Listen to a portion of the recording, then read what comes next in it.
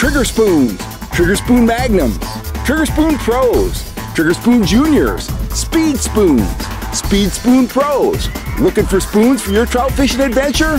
Think FHS Spoons. You can check them out at fishhuntshoot.com.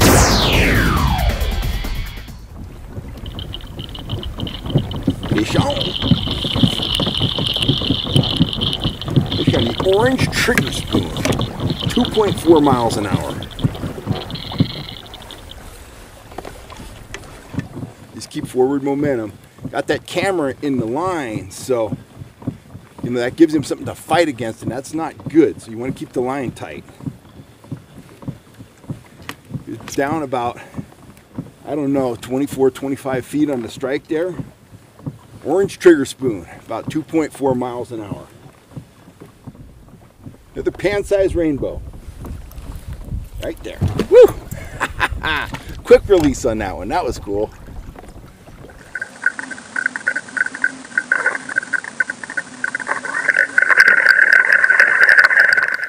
Howdy guys, Kel Kellogg here. Got a viewer question from Tracy today, and the question is, what size trolling swivels do I use? And I'm sorry to say, I don't know what size trolling swivels I use.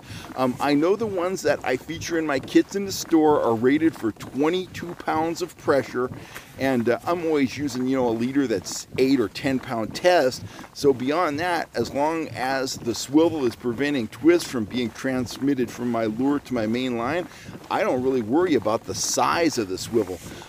There's a lot of companies that make fine, you know, trolling swivels. Max lures are great, P-lines are great. A lot of the ones you buy, they don't come with the cross-lock snap attached. You can tie your line directly to the, you know, the bead chain swivel. That's fine. I prefer to put a snap on mine just because it makes changing leaders and stuff like that a lot simpler. But in short, as long as the trolling swivel has more strength than your leader, significantly more strength, and as long as it's not allowing line twist to transfer from your lure to your main line, I don't think the size of the swivel is a big deal.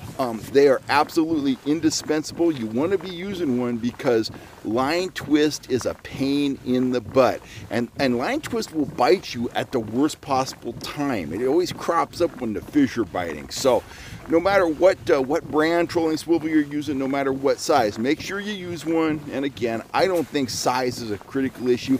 I always like to put that bead above mine so I can see where it's at. I never want to reel it up into the eye of my rod, but I wish I knew what size I was using, but I don't. Anyway, I hope that helped you out, Tracy, and I hope it gives the guys out here on the channel something to think about. You always want to be using that trolling swivel. It just limits frustration and keeps things going smoothly.